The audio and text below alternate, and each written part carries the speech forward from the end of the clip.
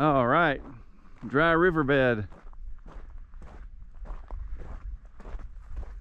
Got the cracked soil and everything.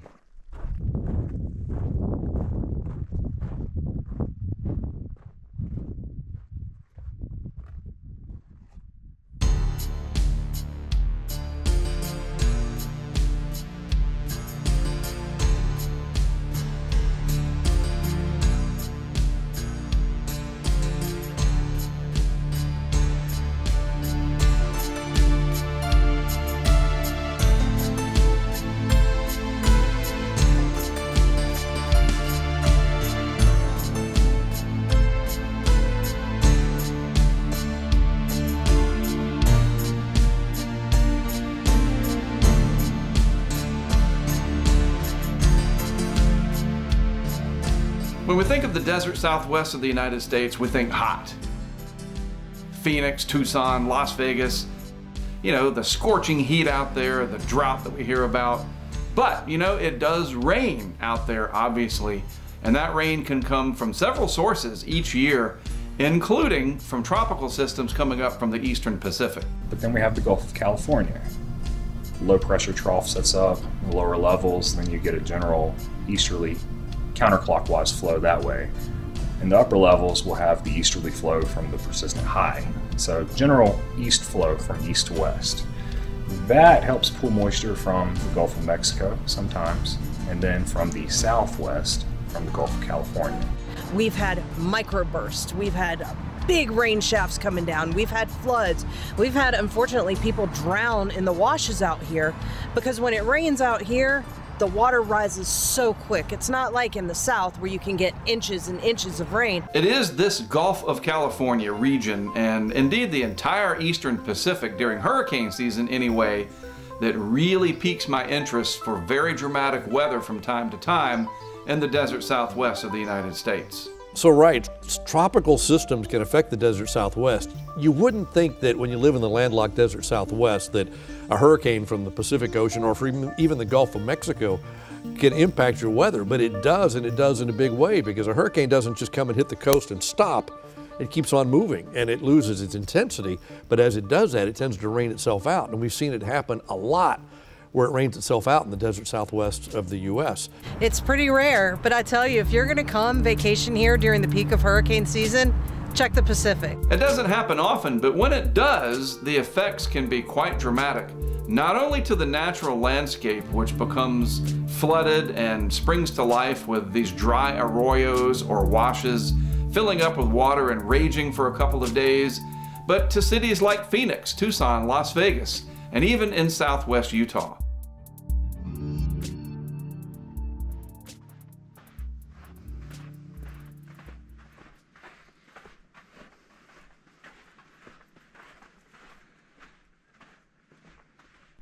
Hold it the other way because it's in regular mode, not 360. Okay. Hi. So we get to the end of July, and I really wanted to go out to the western part of the United States and observe what little monsoon activity there was. Unfortunately, it was not very prominent during the 2020 season. The monsoon just didn't really show up like it was hoped that it would.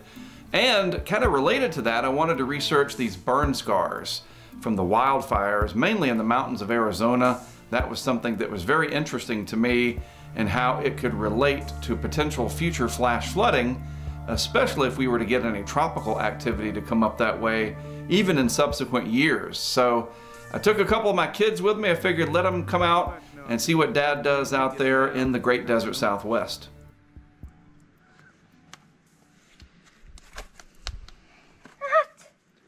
Go this way. So hot. So hot. It's like lava.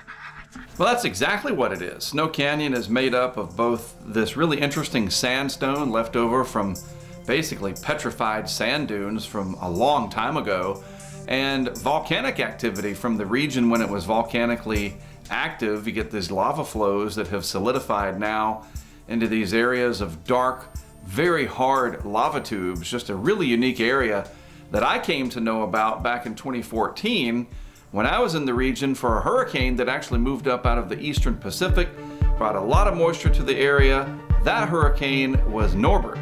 And whether it's the Gulf of Mexico or the Pacific side, and sometimes you get them coming from both directions. We've seen that happen before, where a system comes up out of the Gulf of Mexico, and again, it's kind of running out of steam as it gets into the desert Southwest, but it's still going, and it's still raining, and it slows down, and it stalls. Then it brings tremendous amounts of rain, and at the same time, a system can come up out of the Pacific, come across Cabo San Lucas, up through the Gulf of California, and end up in the same place, and you can end up with just huge amounts of rain, and you can go from dry with fires to flooding just like that. I worked with Carrie on what turned out to be an extensive, several days long trek into the southwest United States, tracking down this moisture plume coming in from both Norbert and the remnants of Dolly, all of this leading to a lot of flooding that even resulted in loss of life, unfortunately, in Arizona. A very, very big news-making event, and it exposed me for the first time in my career to this little known but very important aspect of tropical cyclones, and that is their interaction with the desert Southwest. Good afternoon to you. Mark Sudduth, HurricaneTrack.com here in St. George, Utah. That's right, St. George, Utah. This is the Virgin River. What was once Hurricane Norbert, now working its way into the southern part of Arizona, all the way up into Utah, Nevada, parts of California. Brought a lot of rain to the Las Vegas Valley and the surrounding areas.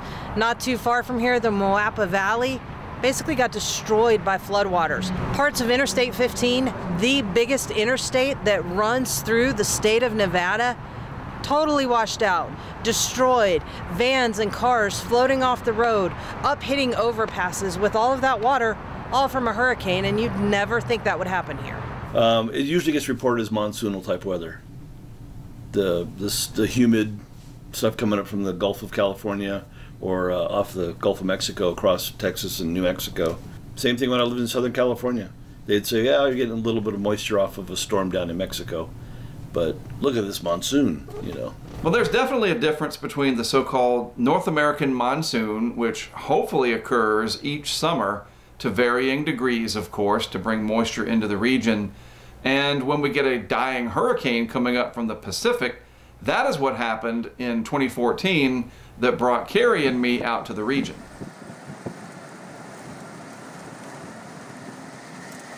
So after several days of tracking down all this moisture from Phoenix up through Las Vegas, and then eventually ending up there in southwest Utah, Carrie and I finally got to see things kind of come together in rather dramatic fashion as a trough came in from the Pacific, helping to kind of squeeze out that remnant moisture of Norbert, and it resulted in quite a bit of flooding over there in Snow Canyon, which is just northwest of St. George, and it provided me with the opportunity to see something that I had never seen before in person.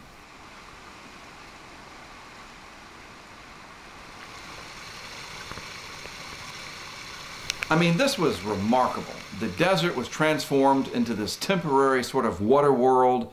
You know, it's like geologic time is sped up just for this brief time period that the moisture is up there from this remnant hurricane. So you got waterfalls coming off the sides of the canyons, this erosion and deposition happening right in front of your eyes. And then, when it's over, everything goes back to sort of being paradoxically frozen in time. A few more minutes and we gotta get going. We have a lot to see today. Like what? And you'll see. This is just a taste. Bringing two of my kids with me to this very spot to impress upon them how truly unique this part of the country really is was very special to me. I'm very glad that I did it. It was neat to be able to be out there and just kind of see how things were. Again, remembering that I was there with Carrie back in 2014. But also, I wanted to dig a little deeper into this overall notion that this part of the country is constantly battling heat and drought, fire and rain.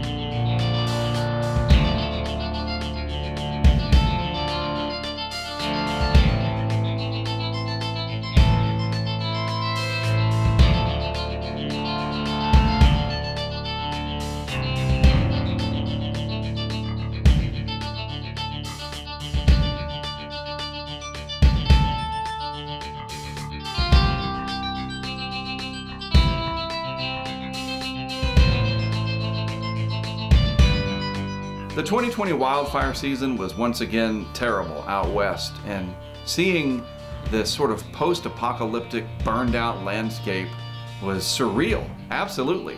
And then also realizing there have been some historic and even deadly wildfires out that way, and the Granite Mountain Fire of 2013 comes to mind, which unfortunately resulted in the loss of life of 19 of these hotshots, the Granite Mountain hotshots. And I think seeing all of this, the monsoonal rain, all of this burned out desert landscape, really left a lasting impression. I know it did on me, and I think to my two kids as well.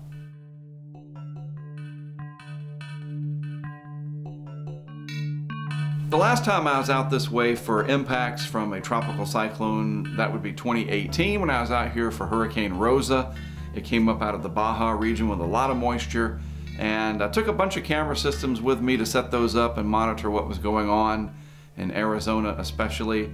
And I ended up out in rural Maricopa County, south of Phoenix, where the Waterman's Wash became flooded from a lot of rainfall in the mountains south of there.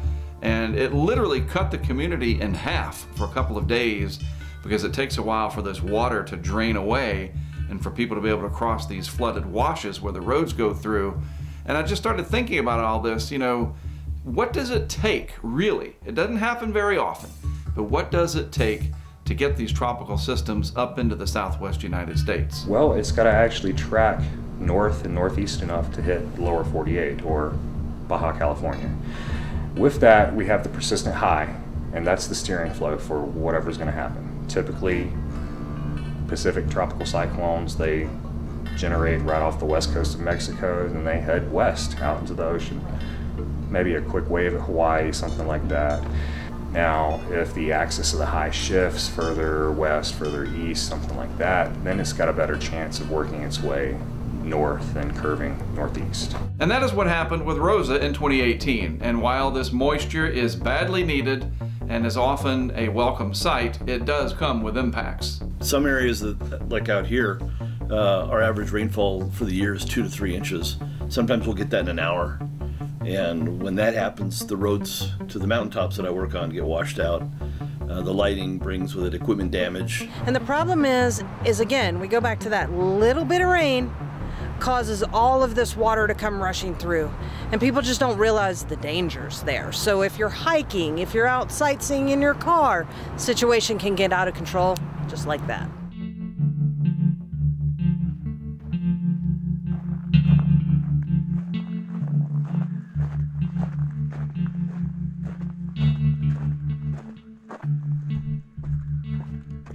Again, I think that what draws me to this region more than anything is this stark and vivid contrast between when there's virtually no moisture out there at all and these time periods when a hurricane does come up out of the Pacific, or maybe the monsoon is more active than normal, and you get these times where the weather is very interesting for several days at a time.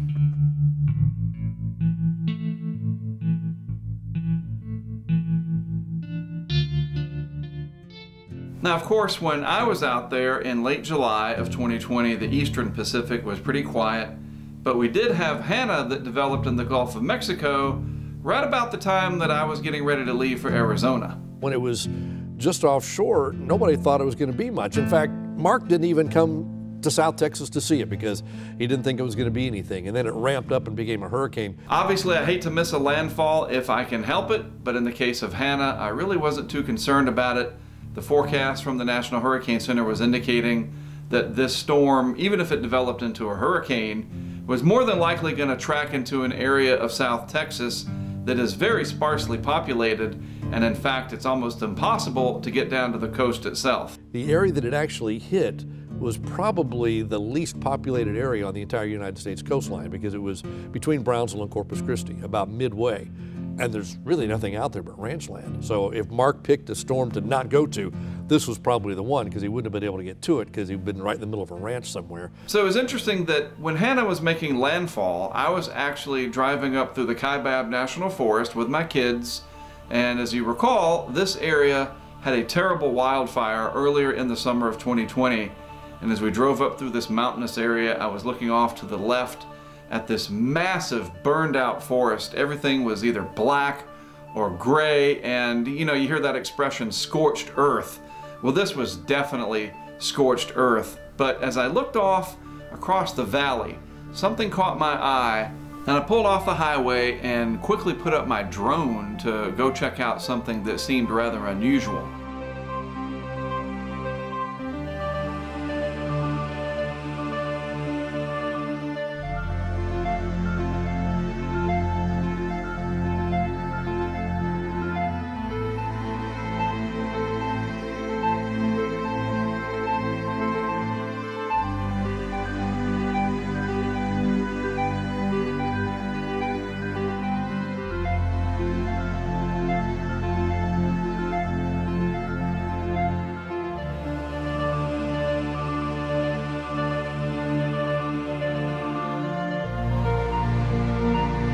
Turns out it was this absolutely spectacular ash devil, literally owing its existence to the fact that the forest had burned down almost completely, leaving behind this dry, dusty, ash-filled, barren landscape. The heating of the day created this rising air that lofted all of this ash into this vortex, extending several hundred feet into the sky.